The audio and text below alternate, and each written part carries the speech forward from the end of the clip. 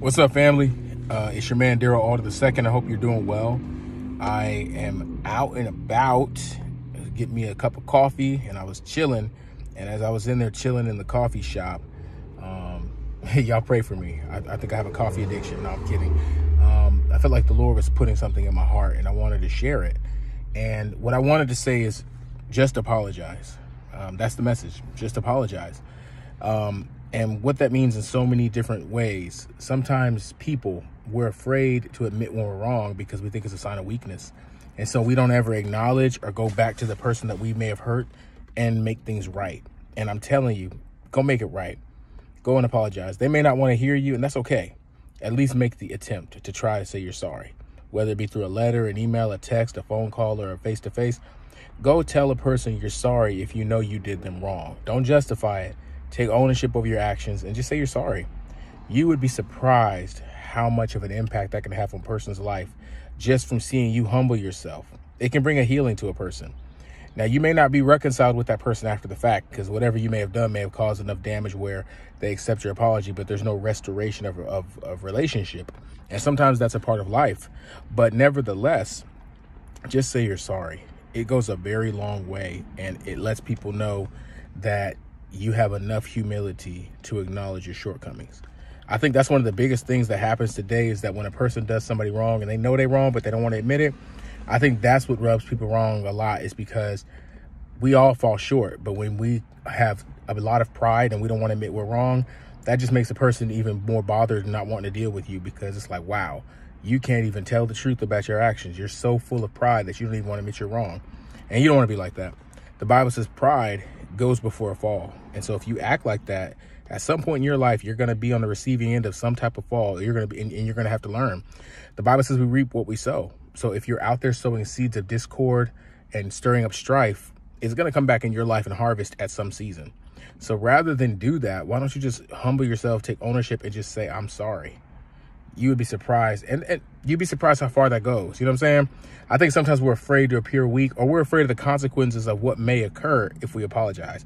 Like, if I admit I'm wrong, what are the repercussions? Will they trap me, ensnare me, pursue me legally because of my ownership of this?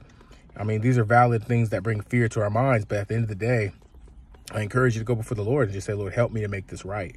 And he will. What was I gonna? Oh, I wrote something down when I was in the coffee shop. This is what I said. It's a little poem. I said, Christians are afraid to offend, so we never contend in those moments when we're addressing sin.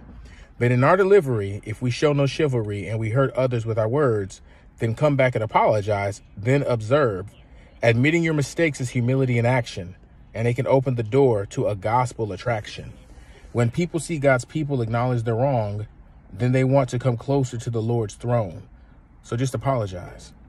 This is an act of humility, and it can truly be a chance for others to truly see his grace. Sometimes as Christians, the message that leads people to the Lord is when we take ownership over our shortcomings. The Bible says all have fallen short of God's glory. So as Christians, we don't have it all together. We do make mistakes often. It's the grace of God that saves us. And when you're able to take ownership over your shortcomings and say you're sorry, that's a message in and of itself. Some people may not receive it. Some people may want to judge you themselves. That's all right. That's their business. That's between them and the Lord. But if you can go to them and say, hey, listen, from the heart, I truly am sorry. God can work in that situation because you're admitting what you did. It's like confessing, and you're allowing God to come into the situation and resolve it. And so I encourage you today, apologize, because sometimes as believers, we can be overzealous and passionate for the Lord. There's nothing wrong with passion, but sometimes we may act in passion and maybe get ahead of ourselves and cause harm. And you don't want to be gun shy and never walk in the passion of the Lord. Not at all. But you also want to recognize, okay, how do I make this right? How do I make amends? How do I exercise discretion? Because sometimes people are so afraid to touch on certain topics because they don't want to hurt people's feelings. And it's not that we're trying to hurt people, but you do have to be honest. But you can be honest and tell the truth with grace. And in doing so, even if a person doesn't like the message you're giving, they're able to recognize the spirit and the heart behind the message. And they're able to say, okay, this person is telling me something I don't want to hear, but they're not dogging me out. They're treating me with dignity like a human being. Because I'm going to tell you, the Bible says it's the truth that will set people free. And sometimes you may talk to a person who is really tormented by some demons in their life. And when you bring the truth of God, that can free them. And they may be receptive to that. And by you being afraid to tell them the truth because you're afraid of the reaction, if God is leading you to tell them. Because the enemy may rise up in them, but that could also be a moment where there is deliverance occurring and freedom occurring.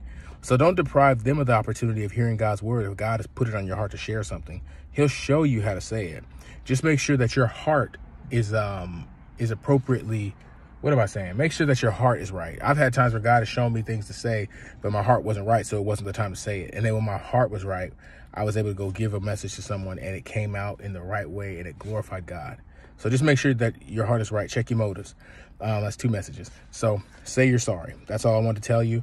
If anybody's watching this and you don't have a relationship with God the Father, the only way to get right with the Father is through the Son. And this is through a confession of faith and a belief in your heart that Jesus is Lord. So if you want a relationship with God, just speak after me. Lord Jesus, I believe you died on the cross. I believe God the Father raised you back from the dead. I ask you to come into my heart and make you my Lord and my Savior. If you meant that, then now you are a born-again Christian. Your name is written in the book of life in heaven. And the next step is to get baptized, because the Bible says to be born again of water and of spirit. And the reason why this is important, getting into heaven, is because there is a heaven and there is a hell. And if you don't have a relationship with Jesus when you die, unless he gives you another opportunity right in the midst of death, you're headed to hell. And God doesn't want that. So he sent his son to take your punishment on the cross. He died for yours and my sins. And he gives us new life when we come through him. He said, no one can get to the Father except through me. So I hope you made the right decision today, and I wish you well. God bless you. Feel free to comment, like, share, subscribe. My YouTube is Daryl Alder II. My Facebook is Daryl Alder, and my Instagram is Craig_Alder_DC or Daryl Alder II. God bless you. Peace.